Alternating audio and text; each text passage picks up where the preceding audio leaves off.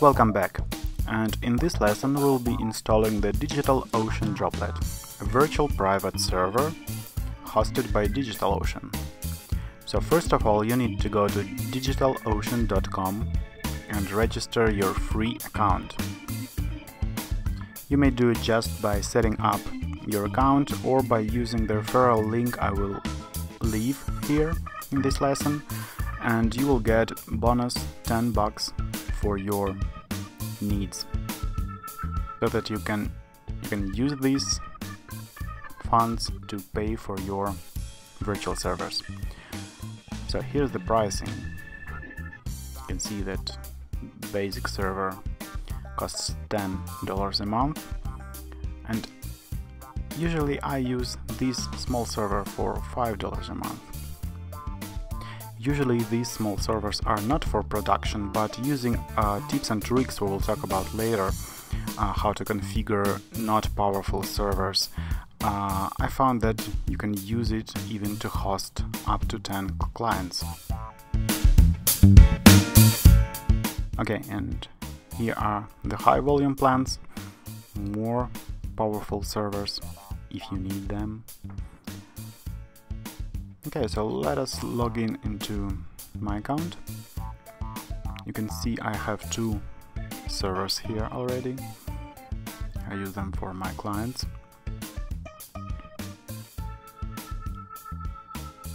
And as you can tell, these are cheap servers, the cheapest ones DigitalOcean offers. Okay, we will press Create Droplet, choose hostname for our server.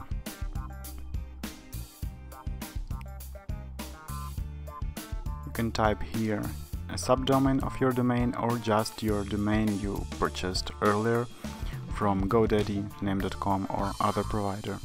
We'll choose this $5 a month server, choose the region, let it be New York, region 3. Actually, some settings depend on the region you select, so you need to check if you need, for example, backups or IP version 6 settings. You need to check if they are available in your region. Okay. And now let us pick the image for our droplet. You have several options, even a WordPress option. It will be pre-installed with all the blows and whistles, and your WordPress will be ready to use. But we like to control everything. We will choose Debian, 32 bits. We have not so much RAM, and 512 megabytes of RAM, so we will choose 32 bits operating system. Okay, here you can add SSH keys, encrypted keys to use to log into your server, but let's go with the standard options without keys.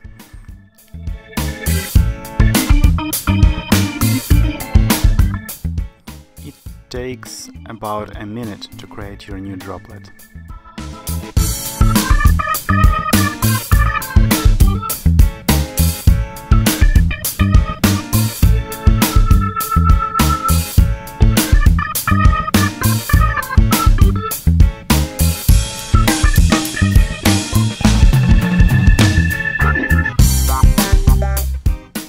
After the installation is complete, you will see this dashboard. Here you can power your server or on and off. You can also access the console.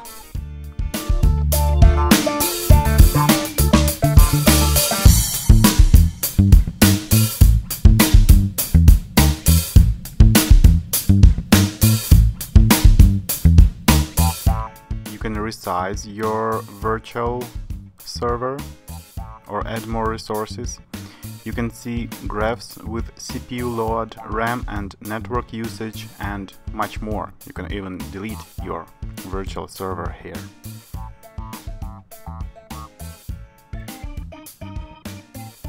Okay, and after the automated setup is complete, DigitalOcean will send you an email with your server IP address, root password and other information.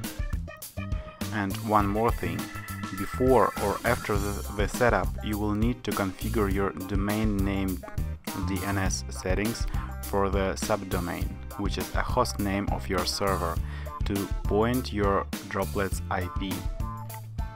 So your subdomain needs to point to your Droplet's IP address.